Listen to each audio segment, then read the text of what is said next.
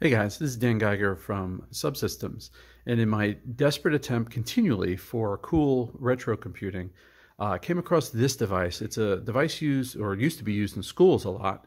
It's called the Smart Response XE. You can get them now pretty cheap online because nobody uses them anymore because we have cell phones.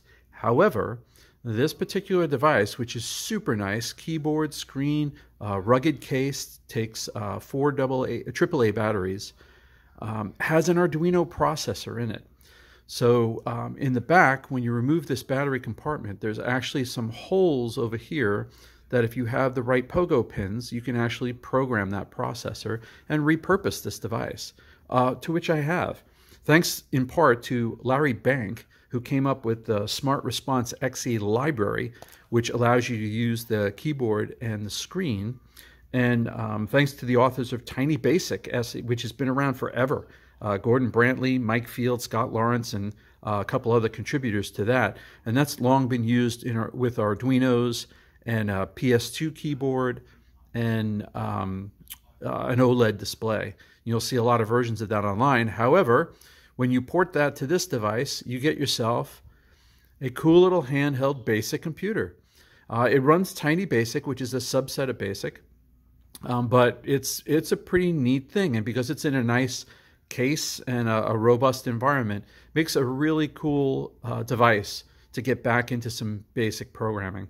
So looking at a couple functions just right off the bat, if I put in mem, this and instead of an enter key, they have a delete over here. It's the more natural position for enter. So Larry Bank in his library makes that the enter key, and I kind of agree with him. It feels really natural to hit that. My delete now is this navigation pad in the back, the left direction. This will actually delete something that you put in. But you notice when you run memory, it gives you the memory that's available both in RAM, which is 12 kilobytes of 8-bit data, and then the E² PROM that's available on the chip. Now, the Smart Response also comes with an external 1 meg memory chip, which it's a 1 megabit. So you can fit 10 complete 12K programs into that. And I actually wrote a subroutine to do that. It's mload and msave. So let's look. Right now I've got something saved in EEPROM. So if I say eload and hit return, it'll load this. And now if I list this program, I wrote list so that a long program will go by page, and you can hit essentially any button to page through. And if you want to get to the end, you just hit the space bar and it'll do the rest of the list. One of the other commands that you can do from the command prompt is battery. If you do BATT and you hit return, it'll give you the battery voltage in millivolts. So I got about 6.1 volts. I got a pretty fresh pack of batteries, so that's what you'd expect to see. So let's go run that program. It's a simple roulette program. It starts me out doing slots. I got $100, says enter bet. We'll enter $30, and for every match of the 3, you get to double your bet. So you see spinning, 525. So I won. So I got $160, and then it's going to keep going. If you want to exit, you hit 0 as a bet, and it'll kick you out.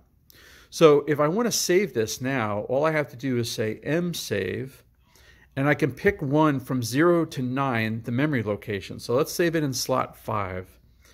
So if I hit enter, it goes ahead and saves that. Now I'm going to type new, so I get a new program. If I type list, you'll see there's nothing there now because I typed new. Anybody familiar with BASIC kind of knows these commands. Now I can say mload. Oops, it said what? Because I didn't give it a memory slot. If I do mload and I go get 5, where I just stored that program, and I now hit list, you'll see that program's there. So kind of like that early Radio Shack 100 computer, the little laptop, it's got 10 storage locations that you can dump programs to. So check it out. I'm going to post all the code on Instructables and probably a couple other sites. I have a couple of these that I can program if you don't have the ability to program it yourself. I'll probably sell those on Tindy. But just a lot of fun to kick around with and to play with some old basic code. that you can get up and running pretty simply. The big downfall about this, though, is because it was made for a classroom, there's really no way, there's no serial interface, there's no way to get information into this. So you actually have to input all these basic programs. But really, if you're getting this and you're doing this, that's what you wanted to do anyway. So thanks a lot for watching, and I hope you have fun with this project. Oh, when you want to turn it off, that's another command. Bye. B-Y-E. And hit return, and it knocks it off. When you want to turn it back on, use the power button, and it comes right back on. All right. So thanks a lot, and we'll see you later.